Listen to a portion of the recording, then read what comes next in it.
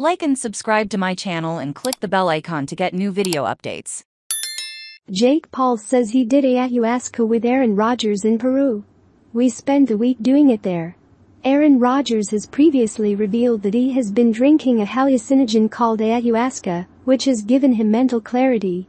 In an interview with Fox News Digital, social media personality turned boxer Jake Paul explained that in the past he actually drank Ayahuasca with Rodgers. Aaron and I were actually together when we did Ayahuasca, Paul said.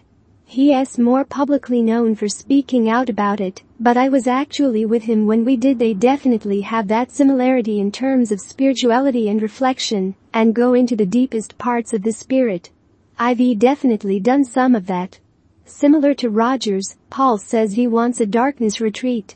The NFL quarterback recently returned from a retreat into the dark, during which he made the decision to play for the New York Jets. It is funny, I was planning to do the dark retreat later this year, Paul added. Back in August 2022, Rodgers appeared on the Aubrey Marcus podcast and revealed that he had been drinking the psychedelic during a retreat to Peru in 2020.